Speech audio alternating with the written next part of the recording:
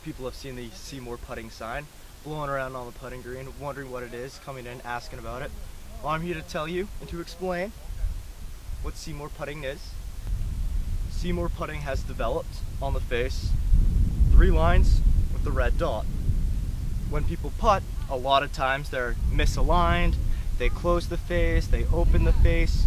Seymour has developed the entire idea that when you line up, you do not want to see the red dot.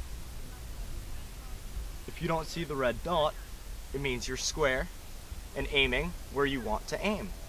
So when you putt, if you don't see the red dot, ball goes where you want it to go.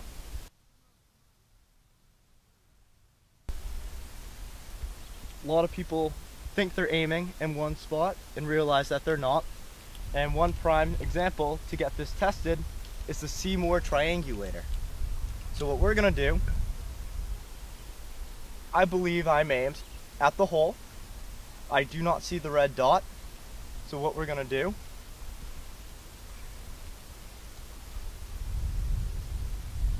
that is set right along my putter face.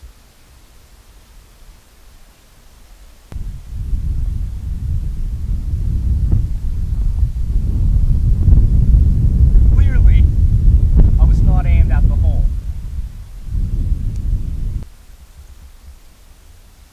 I've since realigned and readjusted, and using the Seymour triangulator, we can see that now I'm aimed right at the hole, right on target, right on line.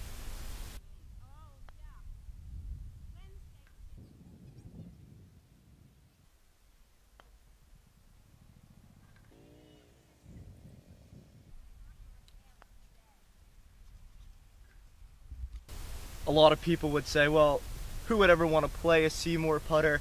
I've never heard of Seymour putters. Zach Johnson, PGA Tour, won the Masters putting with this putter, the Seymour FGP. Wins on tour with it, plays on tour, plays very well every week using a Seymour.